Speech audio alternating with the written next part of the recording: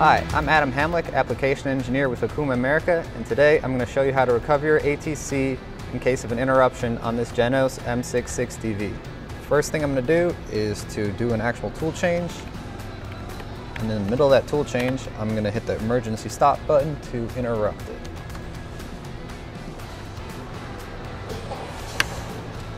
As you can see, the tool change is not complete, so first thing I'm going to do is release the emergency stop, turn the power back on the machine, enter the manual mode, hit this machine operation button, make sure I'm in the ATC part of the machine operation screen, and in this top left hand corner you can see what part of the sequence the machine is in terms of the tool change.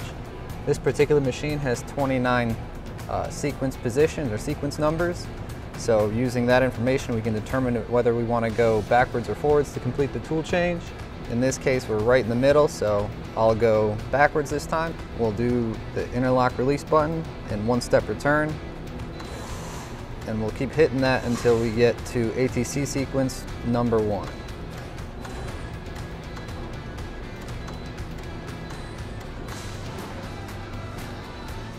And that is how you recover your ATC in case of an interruption.